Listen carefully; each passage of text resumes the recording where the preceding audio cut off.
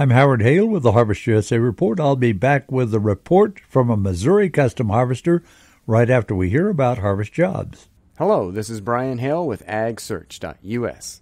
If you're 18 years old, a U.S. citizen, and willing to do your part to help this country, join an American Harvest crew and experience the adventure and satisfaction of knowing that you help feed the nation in this time of crisis. Just as the birds are chirping, the crops are growing, and they need to be harvested. Apply for a harvest job at harvestjobs.us. That's harvestjobs.us. Our report today is from a Missouri custom harvester, Garrett Thuvenel, for Sales, Missouri, but he's in Mundy, Texas, getting ready to start there. How far away is the wheat harvested Monday?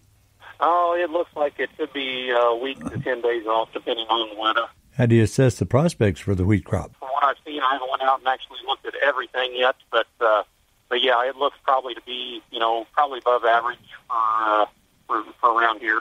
How's the farm in progress back in your home area at Versailles, Missouri, central part of the state?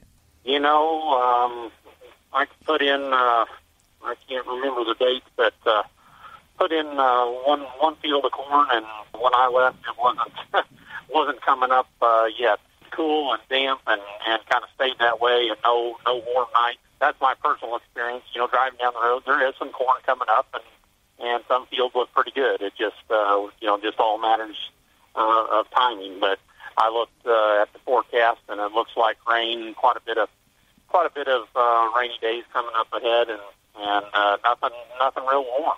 You a little late on the corn? I'd say on average, yeah, most of it would be done for sure in the month of April. Probably have everything in the ground in the month of April. Missouri custom harvester and producer Garrett Thuvenel, thanks for joining us. Always great to have you along. May God bless. Join us again, won't you? I'm Howard Hale.